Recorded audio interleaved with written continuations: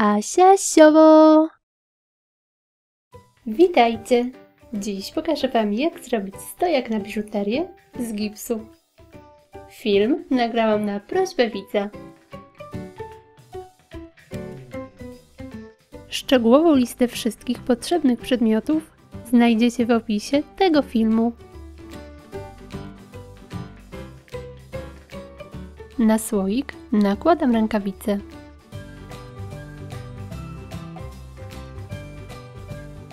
W pojemniku rozrabiam gips z wodą.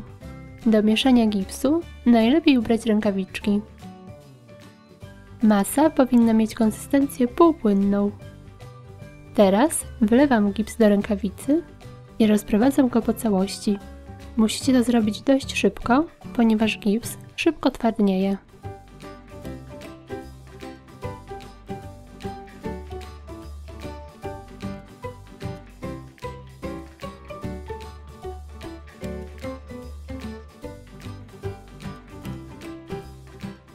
Rękawice układam w misce.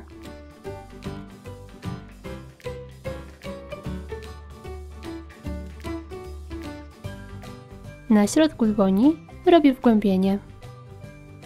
Ustawiam odpowiednio palce. Zostawiam na około 2 godziny. Po tym czasie bardzo delikatnie usuwam rękawiczkę.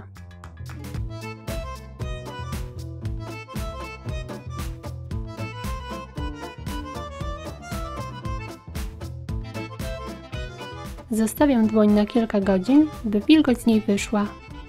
Następnie przecieram papierem ściernym nierówności.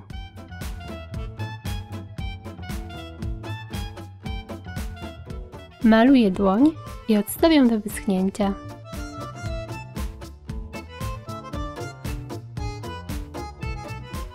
I gotowe! Taka gipsowa dłoń to oryginalny sposób na przechowywanie biżuterii. Gips po zastygnięciu jest twardy, ale należy się z nim delikatnie obchodzić, bo może się pokruszyć. Zapraszam Was na mój kanał, gdzie znajdziecie mnóstwo fajnych inspiracji. Pozdrawiam! Pa, pa!